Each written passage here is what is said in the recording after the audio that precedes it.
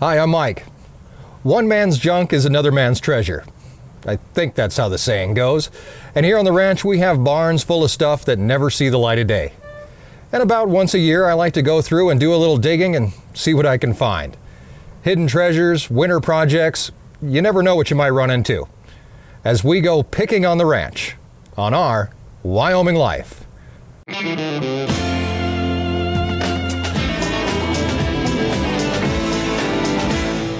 The bad part about having space to store stuff is that you end up keeping everything. We've got barns and sheds and even an old semi-trailer that acts as storage on the ranch. And when something is in the way or it isn't useful at the moment, it ends up getting slid into one of these storage units.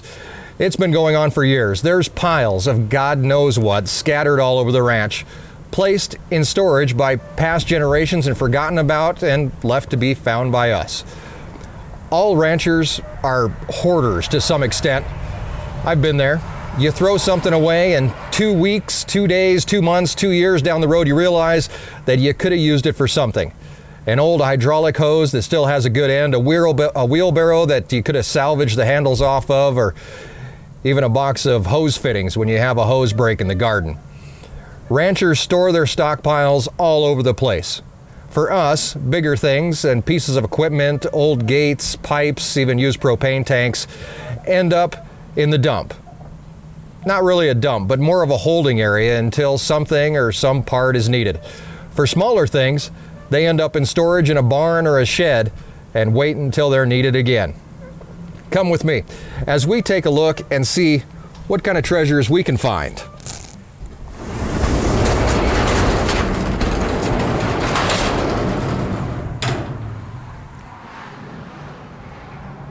This garage/barn is our main storage area, useful for getting things out of the weather and the winter. We usually store the Model T in here, and sometimes the fire truck, but right now it's full of stuff that we had to get out of the way in the shop. Stacks of chairs we use during branding, the cake feeder, which we'll be putting on the gator in the next couple of weeks, that way we don't have to get out in the weather and cake the cows by hand. Also taking up the center of the garage is an old refrigerator we saved. The compressor is shot, but I'm hoping to get it up and running at some point. I think it'd look cool in the shop. Next up is Erin's water tank that we'll be using to take water to the gardens this winter. All the garden water is turned off so it doesn't freeze, so this will be filled up in the shop and taken via bobcat to the tunnel to water plants. Also, we have an old bandsaw, and over here is an old wheelbarrow filled with tack. These are harnesses for draft horses. It's how they were attached to and controlled from the back of an old wagon. These were rounded up from old barns and put into one place, although I have no idea what I'm going to do with them. Over on this raised platform is an old bell. I think it was a school bell at some point and sat on this stand, which was in the ground, and was used to call the kids in from recess many, many years ago at a small one-room schoolhouse. This garage used to be the main shop on the ranch years ago, and some of the remnants of that are still evident, like this old drill press still mounted to the wall. A hand-operated drill press, and even though it's missing a lot of parts, I still like it, and I'm sure it saw a lot of work back in its day. Along with this old vise mounted to the workbench, and it still works.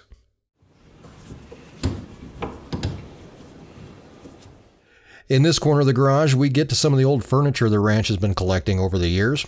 Chairs and tables and dressers, along with steamer trunks, all earmarked for future refurbishing, if I ever get time to do that. In the same corner, an old Cub Cadet wagon, pulled behind a four-wheeler or a lawn tractor and filled with a bunch of stuff, including an old-fashioned popcorn popper, a fly fishing basket, and an old creamer bucket, and this, an antique seeder for planting seeds in the garden.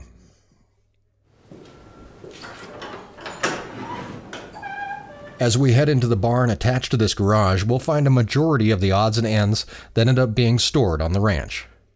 Buckets of old tools and fittings which had been collected, a lot of them from the methane sites on the ranch, where workers would forget the tools and leave stuff laying around. including more pipe wrenches than I'll ever need or use. Each stall on this side of the barn has been used for storage for years and years. As we move on to the next stall, we can find a bunch of old-fashioned wooden school desks, probably from the same school the bell came from. And in the same area, not very PC, boxes of old beer bottles. I'm guessing somebody in the past here was brewing their own beer and maybe even bottling it.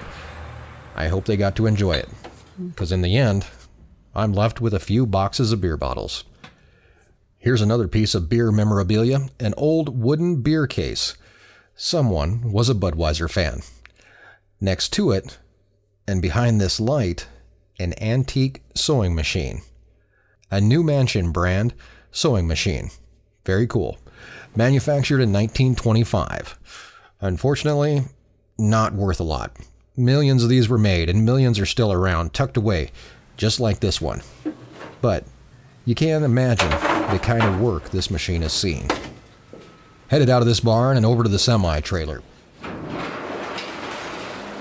This storage trailer is relatively new, and I'm mainly using it for stuff that I use quite a bit, but I don't want it cluttering up the shop.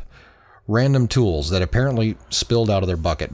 Some more furniture for refinishing, extra net wrap that's used to wrap bales during haying time, also an old painter's stool, another antique school desk, a trunk, and a sewing box. We have one more barn to visit in our picking tour, and that's the main barn behind the shop. This barn ends up being storage for mostly yard, lawn, and garden equipment. But it does have one surprise in it. This unassuming looking black box. Let's check it out.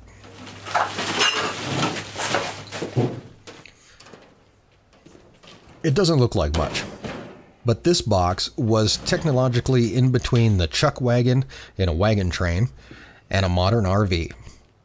It weighs about 75 pounds, and as we get it out into the light, I can tell you the patent for it is from 1926, and it's a motorist's kitchenette.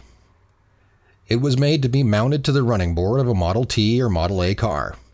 You could drive all day, stop for lunch, and with different compartments for bread, coffee, sugar, and eggs, you'd have all the fixins for a nice picnic, including an ice box and a water dispenser on the side. It's nowhere mint condition, but it was one of my best finds on the ranch. It originally sold for $50 and was probably a huge luxury for the car owner of the early 20th century.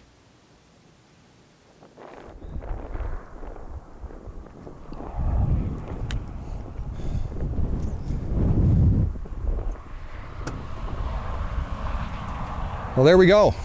The motorist's kitchen. Sitting on the back of a 1924 Ford Model T pickup. This is as good as it gets back then. Got an ice box. Sit back and make yourself a sandwich. One of the cool things about living on a ranch is the history that you can find, whether it's the ranch itself or something tucked away in an old barn. Ranches in the U.S. are disappearing at a rate of 1 acre per minute. And with them goes all that history. We're doing our best to keep that from happening. Thanks for joining us. Make sure you stick around as we've got some cool stuff coming up. Erin's getting ready to start her winter growing adventure in the high tunnel, growing vegetables with no heat in freezing temperatures, and supplying our local farmers market. Also, we've got preg checking coming up, and we'll be getting back into our winter mode as we start feeding the cows once again. Lots of projects coming up in the shop, and a whole lot more. As always, have a great week, and thanks for joining us in On Wyoming Life.